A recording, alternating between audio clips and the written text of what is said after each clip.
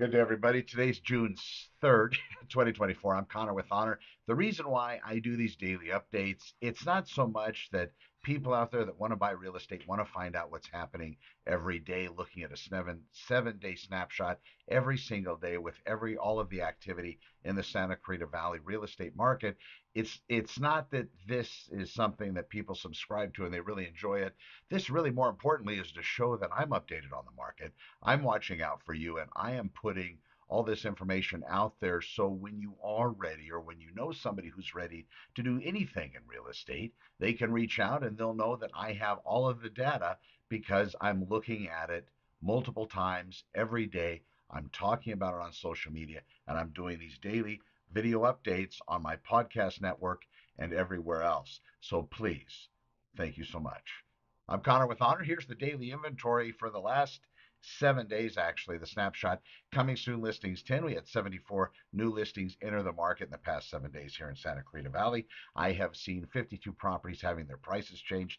Majority of these are reductions in the listing prices. So a lot of times when properties aren't moving after a particular period of time, the sellers and the agents look at the market and they make a price reduction. Banks famously do it about 30 days. They have a reevaluation. If it's an REO property, real estate owned, or a foreclosure type that a bank owns, that's usually baked into their particular systems. About 30 days on average is something to look at. And then they do a strategic price reduction. In the local Santa Clarita market, what ends up happening is whenever a price reduction is enacted, all of the syndication sites repull the data. So it's actually more powerful to make a change to a listing price to get the listing to start repopulating those real estate syndication sites to be able to have it relived and be seen up at the tops again by conducting some kind of a price reduction versus changing verbiage or doing some kind of modification within the narrative portion or even the photographs. In fact, photographs are very powerful as well, but I believe that price is really something that people pay more attention to. So sometimes it is reduced in a way of a strategy as well. So that's something to look at. So we have 50 those properties, 52 of those have price change. Back on the market properties, 19 active under contract, 29, that's 29 properties that have gone to escrow this past 7 days. 56 have gone pending, 69 have sold. That's about average here over the last 3 or 4 weeks. Expired 3, canceled 3, hold 9, withdrawn 1. In the Santa Clarita Valley, for those of you that are considering purchasing real estate, definitely a buyer's market. Number two, for you buyers out there that are potentially looking at new real estate, new construction, new building, let me let you in on a little secret. If you go there without your agent and you really want your agent to represent you, you really want their guidance and help throughout that process, the new home builder, everybody I visited out here in Santa Clarita will pay your agent for free and it doesn't cost you a dime. They will pay your agent to represent you throughout the transaction, to refer you basically, and so they can maybe watch the process. There are some things they can do in the way of negotiation. There are other things they can do to get that candle lit in case there's a problem and there seems to be a delay on behalf of potentially the agent that's employed and working for the new home builder company and that corporation versus the agent representing the client. Sometimes that is a necessary component to be able to move the ball forward whenever there's a mistake made or there's something that the buyer needs and there's a delay or some kind of a tearing process by the actual developer or their representative. It happens. I've seen it. Just be wary. If in fact you want your own agent, though, understand that they have to be there at your first visit to the new housing center. They have to be there with you. They have to walk you in. They have to say, hello, my name is Connor. This is Jane and John and Jim and Jill, and they are here to purchase one of your houses, and I am their real estate agent. And they'll say, thank you so much, Connor. Here's some paperwork for you to fill out. Please fill this out with all of your information regarding your brokerage, your company, all of the different numbers, all of the licensing, and all of the tax information. put it down there so we can include you in the contract, and then we will move forward after that point. So then my clients are spoken with, and we all sit together and we go through the contract. If in fact it moves that quickly, go through the contract, talk about how the deposits work. I need to make sure on the refundability of deposits. That's incredibly important.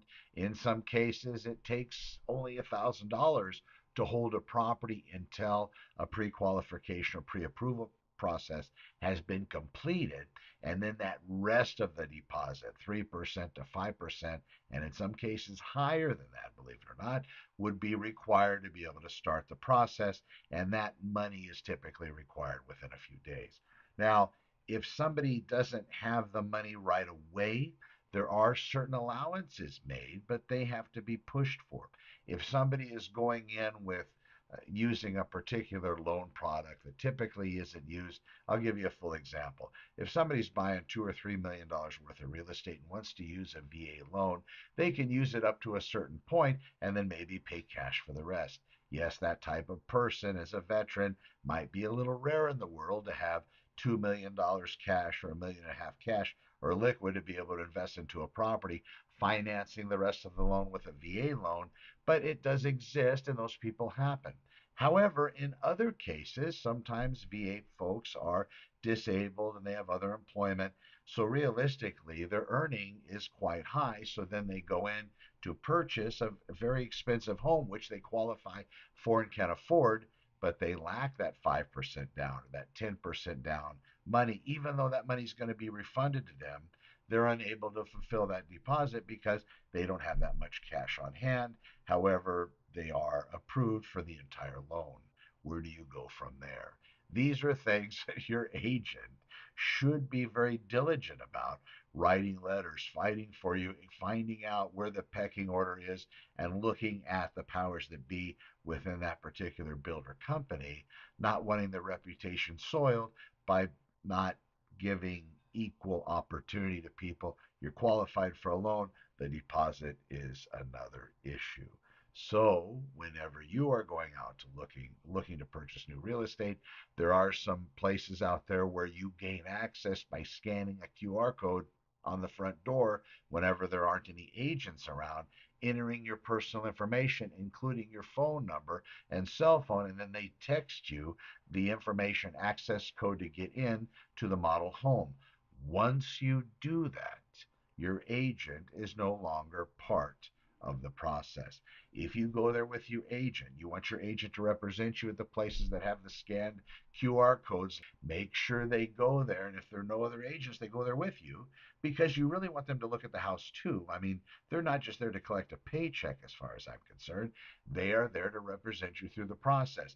No, they're not going to be formulating the contracts, but they are going to be reviewing them.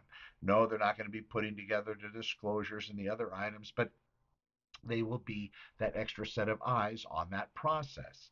So, knowing that going in, make sure that if you do want representation with new housing, I've beaten this horse to death. If you want representation on new housing, make sure your agent is with you during the first visit. I'm Connor with Honor, and off the soapbox I go. We will see you tomorrow. Thanks for watching. Be well, everybody. Have a great day. Connor with Honor, over and out.